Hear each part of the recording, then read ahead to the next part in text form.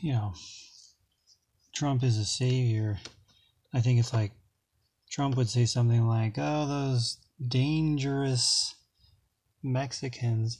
See, the way that Trump is able to be racist is he's able to call it dangerous.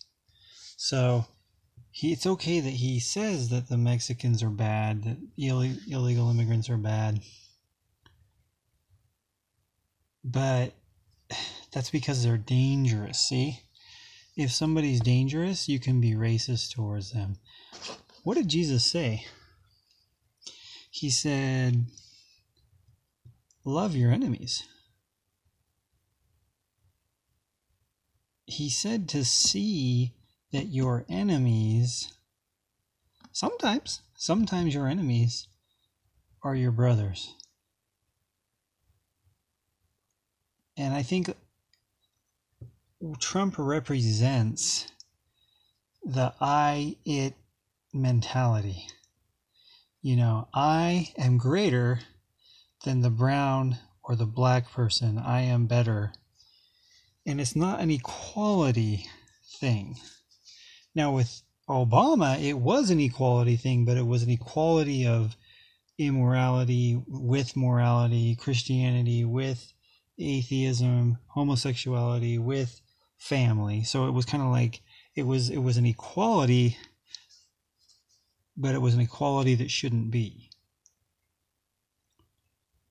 from a gospel perspective. Trump is the opposite. He is the opposite. He is like, well, he's the same as Obama in that he promotes wickedness. Obama promoted wickedness by promoting complete equality with everything sexual.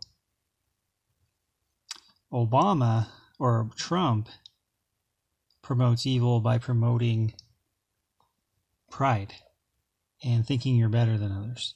So they're both scripturally promoting satanic, wicked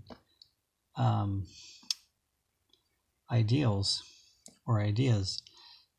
Obama was promoting homosexuality. Obama was promoting Hollywood, and Trump,